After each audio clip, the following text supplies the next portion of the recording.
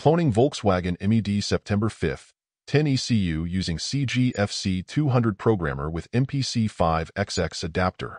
Hey everyone, welcome back to our channel, where we explore the world of automobile diagnostic tools and programmers. Today, we've got something exciting for you, so stick around and let us know your thoughts in the comments. Before we jump in, don't forget to subscribe, like, and hit that notification bell to stay updated on all our latest content. Let's get started. Here is a detailed step-by-step guide on how to clone a Volkswagen MED September 5th, 10 ECU using a CG FC200 ECU Programmer with MPC5XX Adapter. 1. Equipment needed.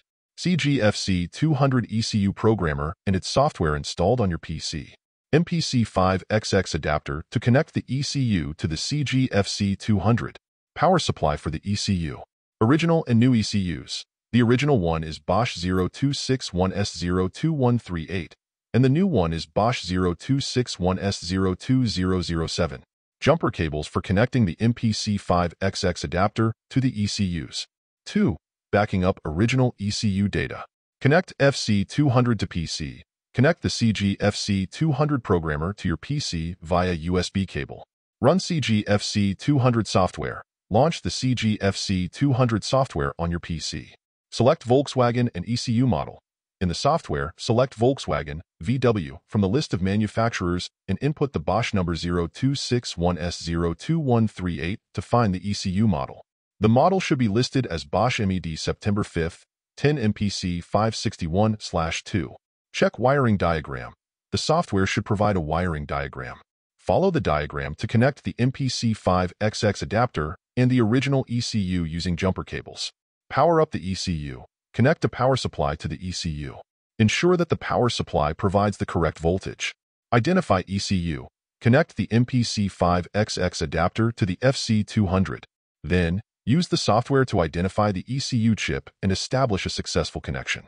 Read ext EEPROM and ext flash data. In the software, select the options to read the data from the ext EEPROM and ext flash memory of the original ECU. Save the data. Save the ext EEPROM and ext flash data to your PC for later use. 3. Writing original ECU data to new ECU. Disconnect the original ECU. Once you have backed up the data, disconnect the original ECU from the MPC5XX adapter. Connect the new ECU. Connect the MPC5XX adapter to the new MED September 5th, 10 ECU using jumper cables, following the wiring diagram. Power up the new ECU. Connect the power supply to the new ECU. Identify the new ECU. Use the software to identify the new ECU and establish a connection. Back up new ECU data. Before writing the original ECU data, back up the new ECU's ext EEPROM and ext flash data. Write original ECU data. In the software, select the ext EEPROM and ext flash data of the original ECU that you previously saved, and write them to the new ECU separately. 4. Verification. Verify data. After writing the data, verify the data on the new ECU to ensure it matches the data of the original ECU. Disconnect the ECU. Once the cloning process is complete, disconnect the new ECU from the MPC5XX adapter and the power supply. 5. Conclusion. Test the new ECU. Install the new ECU in the vehicle and test it to ensure it functions properly. Store the backup data.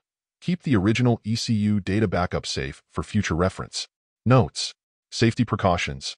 Always follow safety precautions when working with electrical equipment.